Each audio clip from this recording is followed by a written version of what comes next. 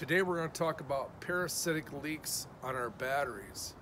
This is an old 1977 white Freightliner, like a lot of old trucks and cars and even some newer ones.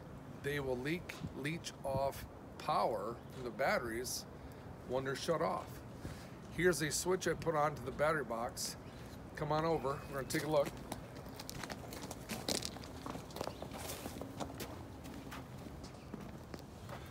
This on-off switch that I got from a local trucking parts company. Here's the part number.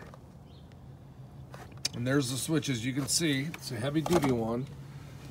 You look inside these cables here.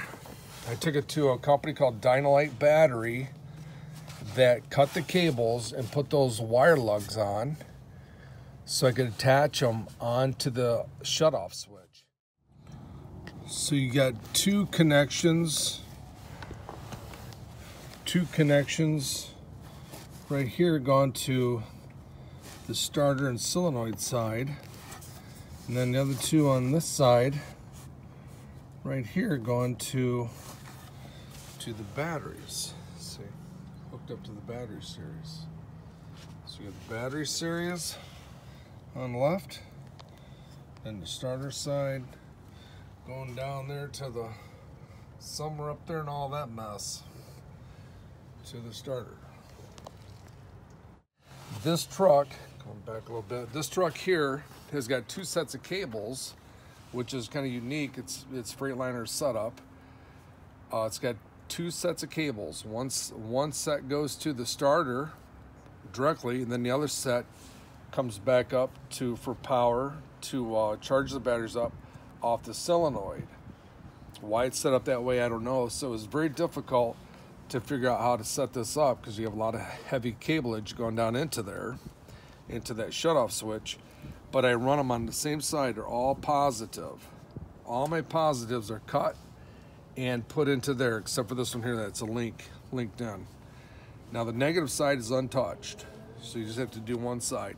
You can do the positive side or negative. Some say it's got to be on the negative, but according to Dynalite Battery, they suggest the positive. So it's just a matter of choice.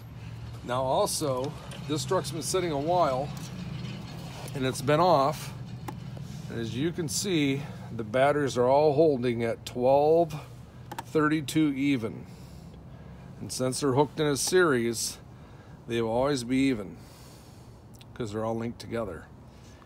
So they are holding strong, and this truck's been sitting there for about a week shut off. But if I had this, here, let's see the switch. But if I had this thing on and forgot to shut it off, okay, on to me. If I forgot to shut it off, it would draw the batteries down to nothing within about a day.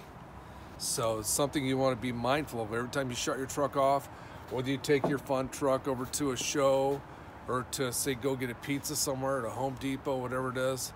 I always make sure I shut it off to sustain a good habit. There, it's off. So I hope this helps you out. That's to help stop your problem of a parasitic leak and to show you how to get the cables cut and attached. Thank you, and God bless.